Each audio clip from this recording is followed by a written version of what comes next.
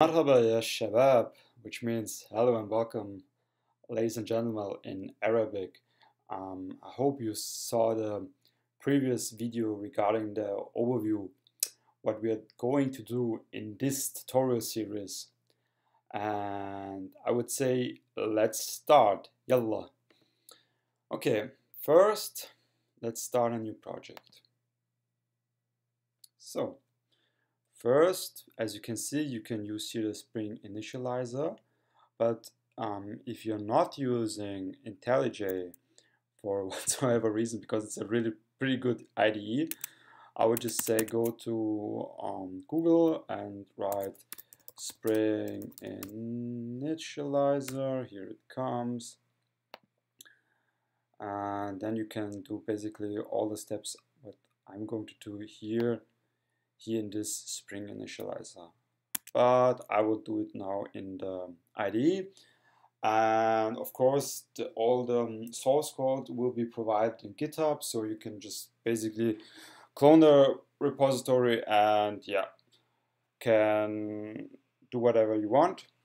So, but if you want to follow along, I will just name this project as Task App Backend YouTube, because there's also an extra repository for the written part on medium.com.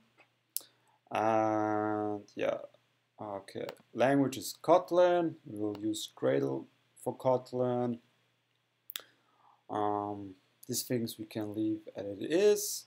I'm using JDK 17 and Java 17, so make sure these things are checked out for you as well.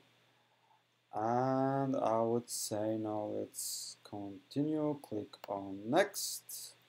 Oh, we can use, as you can see, we can use the newest Spring Boot version, which is 3.0.1.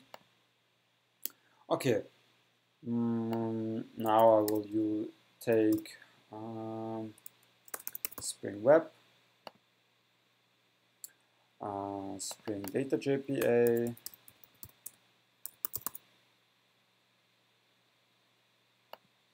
there we have it. We will use a Postgres database, one for production which will be run on Superbase, and we will use one Docker image for local development. Later we want validation, and we will also use, just for testing purposes, the H2 database. Okay, I think that should be it. Let's create the project.